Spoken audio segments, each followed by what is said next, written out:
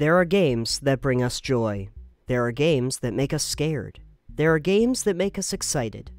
And then there are games that make us want to test out our toaster during a bath. They might not be terrible. No, terrible games might be enjoyable for how awful they are. It's the only explanation I have for why people are still playing Fallout 76. Nihilists need something to play too, right? No, some games are just mind-numbingly generic and boring to the point that I hate myself for playing them. This is one such game. So, can you beat Bolt without hating yourself?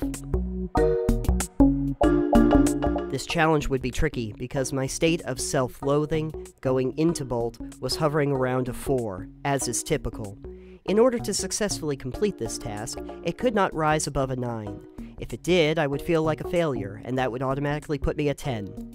Sort of a negative feedback loop I inadvertently set up there. Upon realization of my stupid win conditions, the Lothometer instantly rose to 5. I hadn't even loaded up the game, and the very concept had started working against me. For those who are not familiar with Bolt, you may be surprised to know that the game was based on an animated movie by Disney, starring the voice talents of, I don't know, let's say Lena Dunham and Ben Shapiro. Go ahead and correct me, Internet. I'm not going to bother checking the IMDb page. Doing so would put me at a 6, and I need all the advantages I can get. Let's face it, no one saw this film, probably because of the casting choices. Which is why it might surprise you that it made $310 million. Wait, what? Well, might as well raise that to 6 anyway. This was bad. The things I'm willing to do for the algorithm. Hey look, Internet, I'm playing a game about a dog. You like dogs, right? Don't make my suffering be in vain.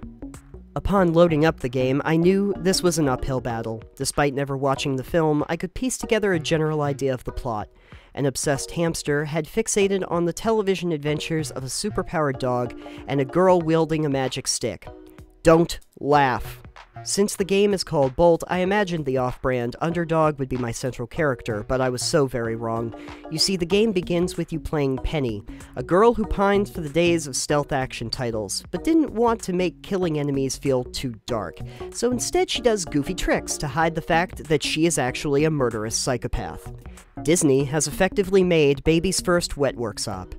Luckily, I too yearn for the days of great stealth games, before stealth was thrown into every game as an option you could sort of pull off before giving up and shooting everyone in sight. This did not make me hate myself any further, and Penny was so effective at dispatching the covert operatives, I could only imagine how amazing Bolt would be. However, things were not all bright and shiny in Toontown. Turns out Bolt was a little less Splinter Cell and a lot more Arkham Asylum. Suddenly the game transformed into a button-mashing brawler where I did basically the same attacks over and over again in an endless spiral of going for the jugular and whipping enemies across the room like I was Willow Smith talking about her hair. Before I could get too bored, the game switched things up and offered a boss battle with, quick time button mashing. Kill me now. Just kill me now. The chopper went down, Bolt took a valuable lesson from Whiplash about suffering for your art, and our heroes were whisked away to some ancient ruins. Suddenly, a depressing question breached my conscious mind. How long is this game? I tried to shove those horrible questions into the back of my brain as I pushed forward, although it had weighed heavily on me, pushing the Lothometer to 7. Immediately, I ran into another beat everyone up to proceed arena, and then failed at super speeding across a chasm. The game then introduced a new enemy type, which I shall call Captain Stupid Pants. The game then helpfully reminded me that Captain Stupid Pants was too fast. Thank you, Captain Obvious Text. I stunned him, bopped him on the head, and he ran home to mommy. This unlocked my supercharged ability, and the slight dopamine rush of advancement gave me a sense of accomplishment that lowered my level back to 6. Everything was coming up Millhouse. Another helicopter came to avenge his brother, and I destroyed it by yelling. Having worked in customer service, I was very familiar with this method of getting a refund. Another beat-em-up arena was marred by the return of Captain Stupid Pants, call Elton John, because the bitch is back. To make this even more annoying, he stood on an unreachable platform. A continuous barrage of enemies befell me. As soon as one group went down, another would appear. I could have used the return of Captain Obvious Text, because it felt like the game wanted me to do something very specific. And so, with a heavy heart, I broke down, and looked at a guide. That's right, I needed to look at a game guide for Bolt. I felt such shame, my level rose back to 7. Hello darkness, my old friend. It turns out I needed to push a couple very specific buttons to shout the platform down. Unconcerned with the destruction of a historical site, the game switched me back to the Teen Titan version of Sam Fisher.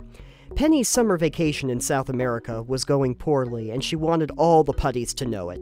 The ease at which she took out the same damn enemies Bolt required supercharged snuggles for was absurd, but it moved the game along faster, so I was cool with it. Just when I felt like banging my head on a table, the game shook things up with a Tron-themed twin-stick shooter, which kept me awake for a few minutes longer. And then it was back to the bolt-em-up action, as I tore down what remained of an ancient civilization, because I'm the hero after all. With the Tower of Terror in ruins, Penny came face to face with our main villain, Kevin Snakey. Sure. Generic supervillain number 5 wanted Penny to know that he would not release her father, and her family's pineapple upside-down cake recipe would die with him. This could not stand. Things would only get worse as Bolt confronted another new enemy, which I shall call Patty Cakes. I defeated both Patties and received my laser eyes. A dog with laser eyes could never be a bad thing, unless it's like a Stephen King novel, then it's bad. I briefly fluctuated back to a 6 before realizing the main reason I had laser eyes was to engage in some, light puzzle solving, which led to some, timed platforming challenges. Also, I fell off a cliff, so back to 7 for me. After getting squished by an ancient idol, the Gaming for Dummies text reminded me to hold the right trigger for invulnerability. I successfully destroyed another priceless artifact and merrily went about the rest of my day. Then the game asked me to do another round of punchy, puzzly, timey-wimey crap, leading to another statue-smashing adventure, where I died. No amount of please try again could make my failure any more palatable. We had hit the dreaded 8. After playing an infinite nose punch game with another patty cake, Bolt finished destroying the ancient temple and found Penny. Hooray! Stinky Snake Eye ran for the hills and our heroes were reunited. We could finally leave this terrible place, and I thought we must be at least halfway through this damn thing. This delusion set me back to a comfortable 5. But you know what they say about getting comfortable? Don't. The next stage took place on top of a train because someone played Uncharted. It was here I was introduced to a new villain, Discman, and he sucked. His discs could attach to my back, and there wasn't a Taylor Swift song powerful enough to shake them off. I started to wonder why Bolt was not crushing these enemies to a pulp, considering he can pick up a damn tank with his teeth. At last I could tear into Discman and laid down the hard truth that brick-and-mortar music stores were no longer a viable business in the age of brown box e-commerce. But the truth hurts, and I was back to 6. We were now in the frozen wastes, and okay, I had to know how much longer this game was, so back to the walkthrough I went. I mean, I could be playing Borderlands 3 or Outer Worlds right now, but no, Nathan had a fun idea for a video, so I guess we're stuck playing a generic action platformer movie tie-in. Now I feel sad, so 7 it is. It appeared that there were only a few more parts to the game, which felt like too many, but enough that it was manageable. Filled with determination, I trudged onward. This new resolve put me back to 6. It had been a roller coaster, but the game finally took a page from GoldenEye and thrust me into a secret government facility in Siberia. Bolt received a super bark so he can yell at minions even louder. Somehow I just now figured out that I could throw enemies into objects despite the laws of gravity. Then we were back to Dora the Explorer, but from a Tarantino movie. It was quite impressive how her wheelie stick perfectly fit into so many crevices. Don't laugh! Penny learned the finer points of the jungle gym and wheeled across that damn James Bond jumped off in the movie. Remember that? Oh, this minion failed at a trust fall. Then Penny put her advanced platforming stick maneuvers to good use, pulling off a Mission Impossible, and then got shocked to death on a power line. This is a valuable lesson, kids. No power ziplining allowed. Penny then encountered a Discman of her own, but this one had a attack pattern that made some of his attacks uncounterable, if that's a word. Suddenly, I felt depressed, as I failed multiple times, and it elevated my self-hatred to 7 yet again. Bolt then had a group session of patty cake, and we were off to the turbines. This is where it became more evident of the general principles this game used to increase difficulty. You fought 3 enemies before? Really? How about 10 this time? How close to Dynasty Warriors would you like to get? I failed to get Bolt killed in a turbine, which would mercifully have ended this game early. Feeling at about an 8 now, I did a quick stress test on this window by throwing a patty into it. Yeah, still stands up well. Good. And now it was time to rescue Penny from the inside of a missile, which is a thing. This combined all my favorite things, like contact-sensitive button pressing, slowly climbing around a cylinder, using my laser eyes like a can opener, playing that Aerosmith song in my head. After reenacting the opening of Saints Row 4, we headed off to the, oh merciful day, last location in the game! Back to a reasonable 6 on the old shame-o-meter. Wait, what? Oh, we have to trudge through this ship first? Damn it! Alright, we'll call it 7 for now. Penny took up sniping at this point to knock out enemies to death. I mean, that amount of sedative would have taken down an elephant. No way they're getting up. More hacking minigames, more completely harmless headshots, more kung fu fighting arenas, and suddenly my ground pound got an upgrade that I really didn't need. At this juncture, Bolt decided to take up a new hobby, Eco Warrior. These gas-guzzling Humvees had to be stopped, and Bolt was just the dog to do it. One fought back, but its victory was short-lived. Because repetition is the key to happiness, I ended up back on a train fighting a helicopter. Snaky Jakey got away again, and now we were freaking finally in the last stage of this game. My fervor restored, I knew I had the power to finish this game and set the clock back to a calm, collected 4. My super bark was even louder now, and Bolt reached 24-hour news pundit status. He made some good points. Fleas should be placed on a terror watch list. Apparently so should laser grids, as I triggered a collapsing floor multiple times. We were in the home stretch of this descent into madness, and now, of all times, they decided to whip out the laser alert system trope. Up to 5.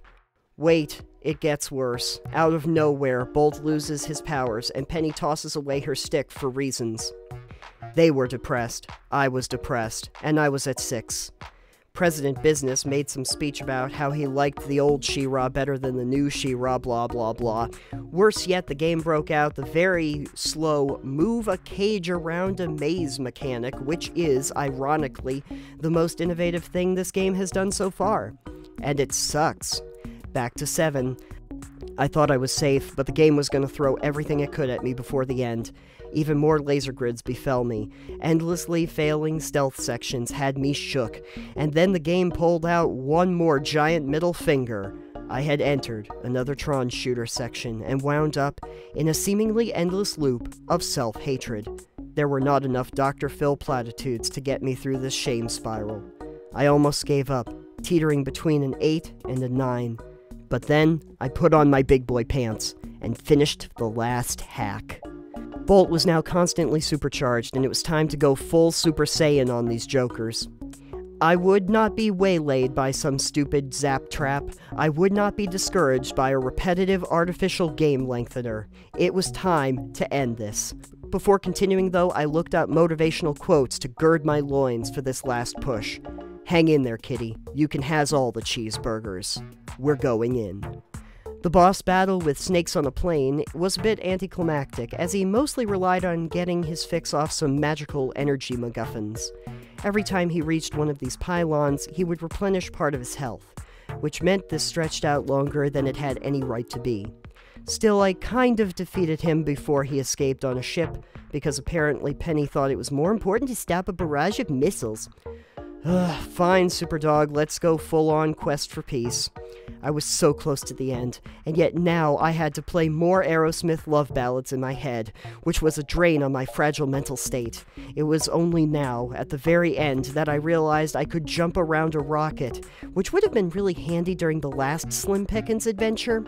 I was probably up to an 8.5 by this point, as I wondered when I could finally put this game down forever and play, I don't know, Barbie's Horse Adventure. Really anything less boring. Worse yet, the game thought it would be super fun to put me on a timer, because hell was not frozen over, but was experiencing a cold snap.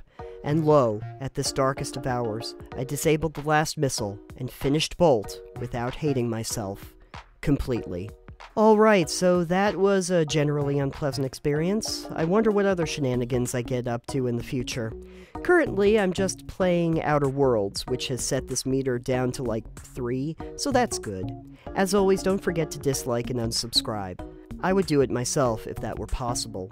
See you next time when I ask if you can play My Time at Portia without referencing Stardew Valley.